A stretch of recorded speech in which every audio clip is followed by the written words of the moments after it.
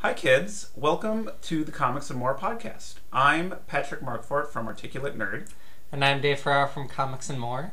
And this week we're going to have a special Halloween-themed episode as we take a look at Richard Sala's work, who does a lot of that dark, like, monster-y type stuff throughout his career, basically.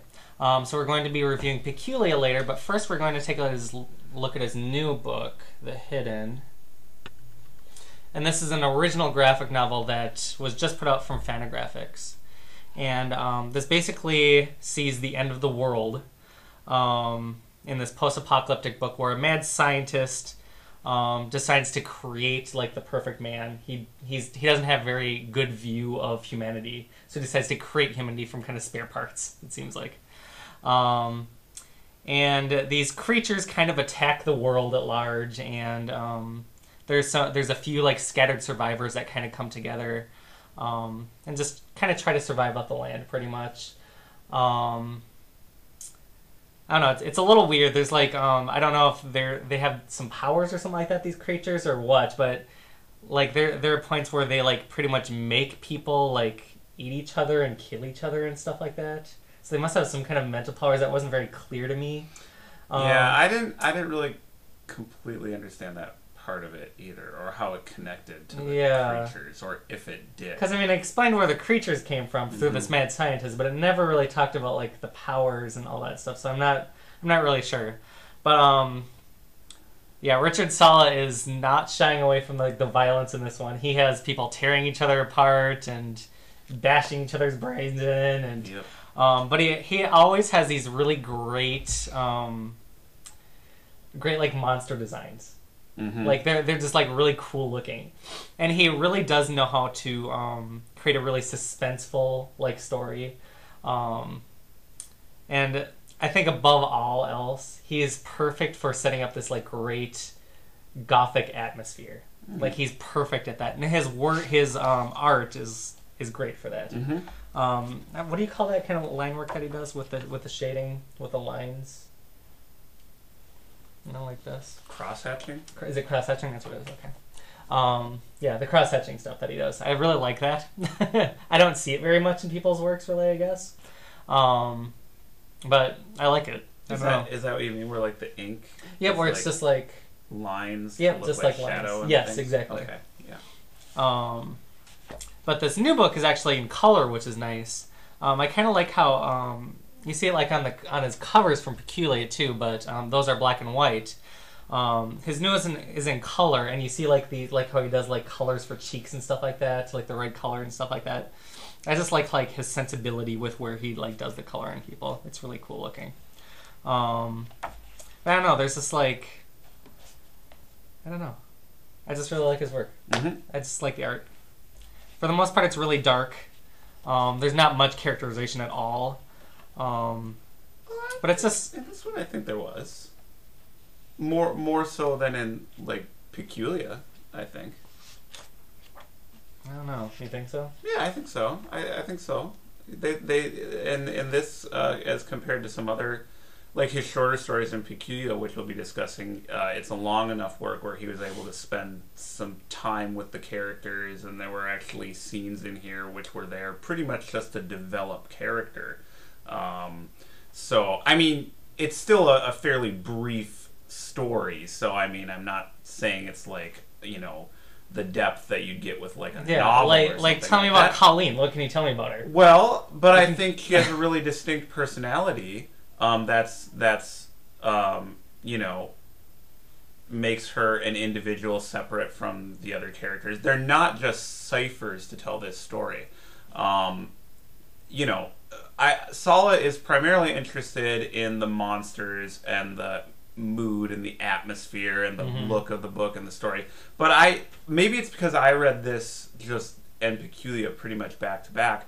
But that's actually one thing that stood out to me about this one, in that here he is taking time to develop characters a little bit more who have personalities and a little bit of backstory. And again, it's not, you know, it doesn't go real deep, but I think he does make some effort to create some real characters here. Surface characters. Well, I mean, I don't know. I think characters who have the depth required to tell this story. Okay. I guess I will say that I was kind of surprised when, like, one of the main people was kind of killed, just like...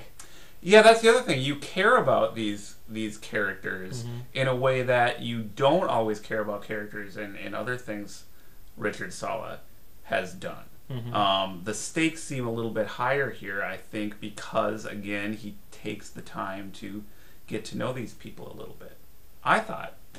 A little bit, maybe. Yeah. But I mean, yeah. Enough. Yeah. Enough to make an effective story with characters you cared about, at least for the duration of the time you spent reading it. Okay. There are some people like the mad scientists and stuff like that were just kind of silly. You know what I mean? Like, he didn't have like his memory at first, and then he suddenly like remembers all this horrible stuff he did. And kind of like, or he was pretending not to have his memory. Yeah. Was this kind of like, I don't know, odd? Well, it was odd. There's no doubt about that. I mean, Sala is he's firmly in the Charles Addams, Edward Gorey, bizarre storytelling camp. So I'll grant you odd. I think you're selling the character work a little bit short in this one, but I'm interrupting your review. Well, I don't know. Like, I feel like I don't know. Like, you see him with scenes where he's kind of like, I don't know, like over the top regretting what he'd done, like crying, and I don't know. Well, characters are like overlooking. It just seemed like very over the top, and I don't know, kind of. I don't know. It just didn't work for me. Okay, fair enough. I mean, I guess it depends what context you're reading it in and what you're comparing it to. I mean, so reading it as like a campy horror story. Well, no, I don't think it's camp. It's actually played pretty straight. That's what I thought. But I do think Sala is informed by monster movies and things like that. And I think the level of like characterization and depth he puts into this is, comparable to a lot of that kind of genre storytelling. I would agree with that. I mean, if I was comparing it to Jimmy Corrigan, I'd say, okay, the characters in Jimmy Corrigan are much more fleshed out, and Richard Sala fails to make his characters as well-rounded, but that's not what Richard Sala is really going for. He's trying to tell this cool story and have characters that can move that story forward and that you care about enough that when, one of the main characters is killed off, it's actually like a shock. It's not just looking at these pictures. It's good storytelling, I think. I feel like the reason I was so shocked by that one girl's death is just because it happened so suddenly. There wasn't any build. It's not like she was running from them for a long time. It was a sudden, brutal, harsh, and she's dead. Right. But I feel like his characterization is pretty much just based around this plot, like what they've been dealing with this. It's not like, who is this person? You know what I mean? It's just like, what did she do during this circumstance? Like the two characters who. I think that's fair. Yeah. But that's what I mean by it's just like plot-based characterization. But isn't that true of pretty much any like horror movie? Yes, horror movies. I would say it has the level of horror, of like characterization you'd see in Friday 13th. Right. I would even go. I would say maybe even like Halloween. Okay. Or some of the Universal monster. I don't know, because in like that stuff, you see them in their own environment. Here, right away, they're thrown into this, post-apocalyptic world. You don't really get to see them before. Well, you do though, because you see the two characters who worked as waiters in the isolated area. Yeah. Yeah. I don't know, what is this, like a 100-page graphic novel about the end of the world, and there's a backstory that led up to that? I mean, I don't know, I'd say it is pretty good for the amount of pages we've got here. I don't know. I don't really understand why you would fault him for the characterization, but okay, whatever. We differ on that. All right. Any other? I mean, I do like the characters. Well, let me ask you: how does it stack up to like other stuff you've read by Sala? I mean, do you feel like he's done better characterization in the past? No, I think this is just how he does. Kind of a Sala thing. Okay. Yeah. All right, fair enough. But I mean, the thing is, I really am a big Richard Sala fan. Yeah. Like when I'm picking this out, I'm not really doing it for characterization. I just felt that some of the characterization here is just kind of, I don't know, like off or something. Okay. Like, what was your take on the mad scientist character? Well, I like the mad science character. Like, why? He just seemed like such a stereotypical. You know what I mean? It's like. Well, okay, first of all, Okay. I have to say, I'm glad you mentioned the color in this book, because that was one of my favorite things about it. Sala's color work here is, I will talk about the characters in a minute, but the color work here is absolutely beautiful. Sala, of course, has worked most of his career in black and white. And you can see like the covers in the back of Peculia. You Beautiful. can see where he worked, color, and it was amazing. So I'm glad he did. Of course, he did Delphine, the wonderful Ignatz series that he did, kind of a retelling of Sleeping Beauty in color, and I think that was a real eye opener for a lot of people. So I'm glad he's continuing to work with a color palette. These beautiful painted pages, beautifully reproduced here. You can really see the artist's hand here in a good way. So it's a beautiful, beautiful book to look at. A lot of full page drawings, depicting the characters against this large post-apocalyptic environment. Just really beautifully done, beautifully cartooned. So I wanted to say that for sure before we get into some of the more nitty-gritty stuff. But the other thing that was probably my other favorite thing about this book was the fact that I had no idea before reading this, and when I began reading this... The Hidden or Richard Sala in general? The Hidden. Okay.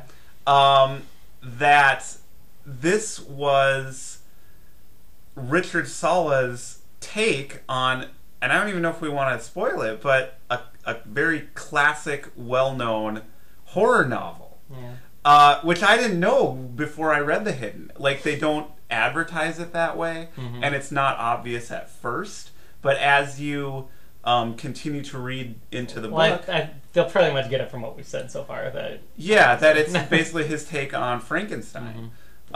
Did you know that before you started reading? No, I didn't. So I thought it was a lot of fun to kind of slowly come to that realization as you're reading the book. Be like, oh, this is Richard Sala's version of Frankenstein, and he's kind of taken that concept and those characters and expanded it into this post-apocalyptic story. So that Victor, whose last name we don't get in this book, but we can probably guess his last name, he's created this monster, but the monster himself has gone on to create many, many other monsters, and those monsters have basically assaulted humanity and brought about this apocalyptic wasteland and kind of want to take over as the new people, they call themselves. It's really creepy. So that I also enjoyed about it. So in that way, I guess I did find the Doctor a really compelling character, because I realized that was kind of Sala's spin on the Victor Frankenstein But what character. was the spin to it? I mean, it's pretty straightforward, kind of what you'd see in Frankenstein. Yeah, I mean, it's basically, the character from Frankenstein, but kind of, again, expanded into this post-apocalyptic setting, so that he's responsible for the end of the world.